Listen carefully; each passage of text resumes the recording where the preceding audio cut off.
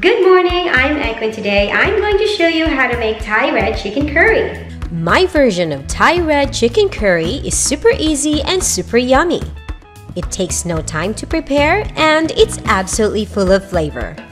The cooking procedure is the same as my Thai green chicken curry recipe, and if you haven't seen it yet, the video and the complete list of ingredients is on my channel.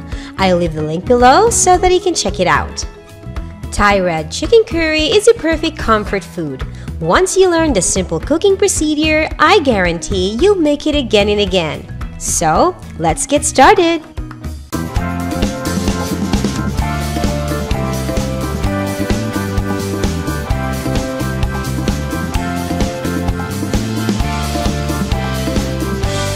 Good morning, I'm Echo and welcome to Echo's Kitchen.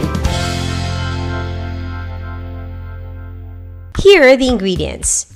400 grams of chicken thigh or chicken breast, cleaned and cut in bite-sized pieces. 2 cans of straw mushrooms, drained and cut in half. 5 pieces of kaffir lime leaves, washed and slightly torn. 1 green or red spur chili, thinly sliced. 2 tablespoons of fish sauce. 1 1/2 teaspoon of palm sugar. 3 pieces of Thai chili chopped. 3 tablespoons of red curry paste. 2 cups of coconut milk. And a cup of chicken stock.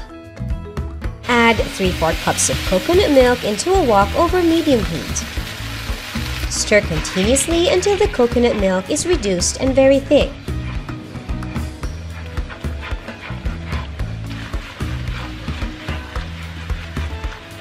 When the coconut oil starts to separate from the coconut milk, add the red curry paste and saute.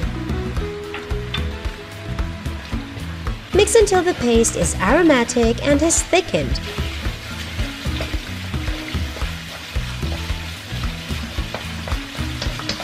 Add the chicken thigh and mix well to evenly coat the chicken with the paste.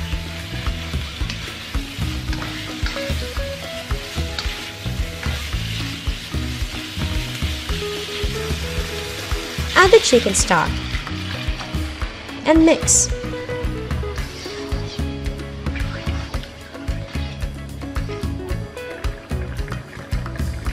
Add the remaining coconut milk and mix again.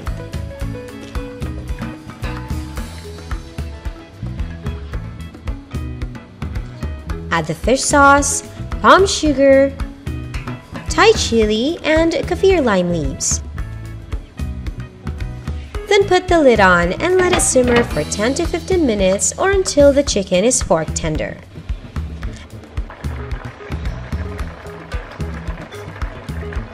Add the mushrooms.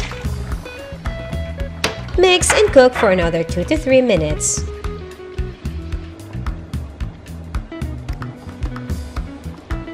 Now you can taste to adjust. You can add more fish sauce as needed. Turn off the heat and we're ready to serve. Thai red chicken curry is great for lunch and dinner.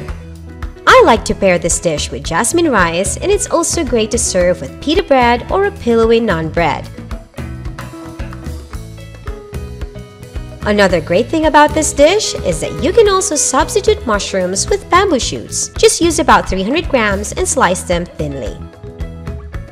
Serve immediately, and as always, enjoy! Thank you for watching. If you like this recipe, please give it a thumbs up and share it with your friends. And if you haven't already, please like and follow my Facebook page and subscribe to my YouTube channel so that I can continue to provide you with insightful videos and delicious recipes. If you have suggestions or questions about the recipe, please leave me a comment below. I would love to hear from you. Thank you for your support and I'll see you guys soon. Bye!